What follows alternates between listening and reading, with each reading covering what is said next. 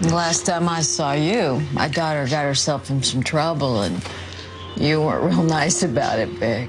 Yeah, well, Mara's got herself in an even worse jam. You have any idea where she and Shane might be headed? Keeping your mouth shut means you're aiding a fugitive. You made that sound so official.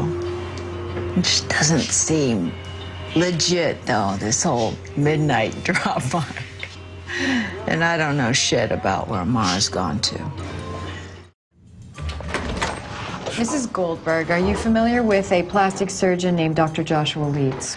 Yes, You recently sued him for malpractice, that's correct. for refusing to perform elective cosmetic surgery, specifically a facelift, facial implants, and liposuction. I can assure you, each procedure was medically necessary. Dr. Leeds didn't seem to think so. Well, that arrogant bastard thought he could play God. Well, if you wanted the surgery so badly, why don't you just see another lips? Doctor. Well, you gotta adapt to the shifting business model, know what I mean? Sex for drugs. Drugs, gift cards, appliances. I got some nice hardwood flooring last week, Brazilian cherry. Talking about counterfeit painkillers. Stuff that killed a girl in Quail Creek and a runaway named Little Cheyenne.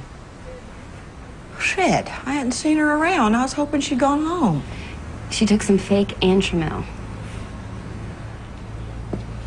The first time I arrested her, she told me she was looking for love, not sex. Dumb as post, that one. She thought she was gonna find Prince Charming in the front seat of a muscle car.